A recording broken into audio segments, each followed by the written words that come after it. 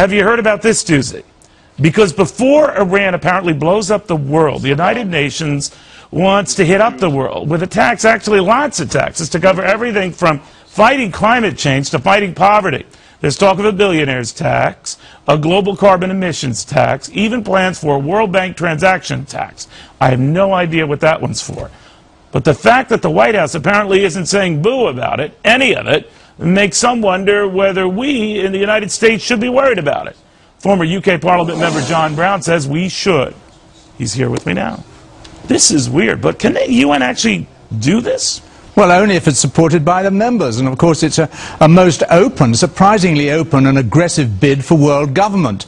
But, of course, it fits exactly with Obama's strategy, which he openly declares is redistribution of wealth from the successful to the less successful within the United States. But this goes a whole long step further. This is redistribution of American and European wealth to the third world. I mean, it's nasty enough to pay taxes for a huge government you think interferes with your life. But to pay and throw it around the whole world, it's going to mean abject poverty. But there is precedent for it, right? Even among the European Union. I mean, when you go in and you fly into any one of the European Union member countries, you pay a tax, I think, that goes to the EC. You pay a variety of things that go to that community and all the member countries, whether those member countries individually like it or not.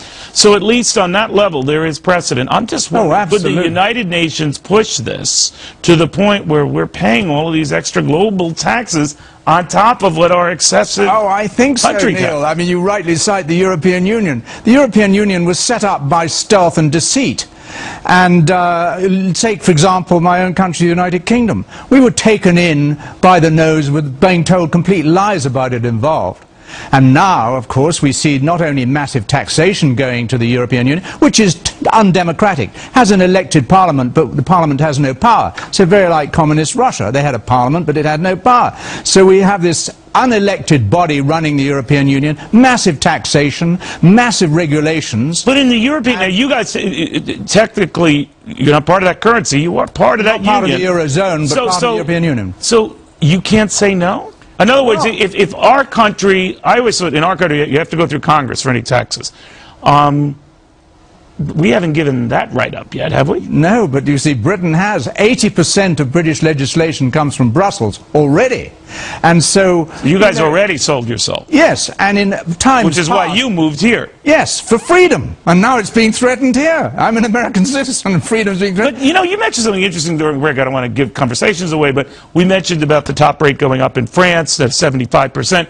That is the trend globally, right? I mean, not to that degree, but then there'll be no place to escape. Absolutely, and that's what they want. World government, no place to escape. But in Britain, in the 17th century, we executed our king for high treason for selling Britain down the road.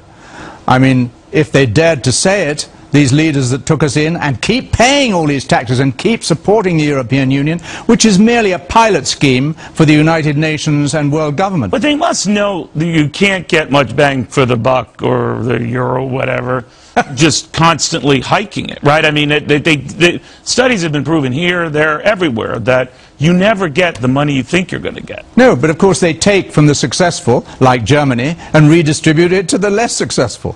And now that's within Europe. But when the world government happens under the United Nations, it'll be from Europe and the United States to the rest of the world. And that's going to be very uncomfortable. You already see the Europe fracturing. Already Spain, Greece, Italy, this sort of thing is fracturing. People on grassroots won't stand it.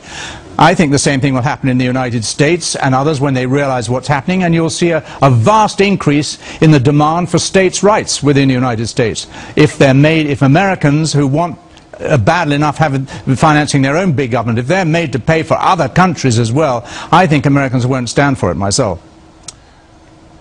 They want their freedom. America's more than a country, it's an ideal. All right, well, I don't hear a lot of opposition officially to any of this. Under world government, there is no opposition. No. All right, buddy, thank you very much. John Brown, your Pacific capital, he's here, he's with us now, so all is safe.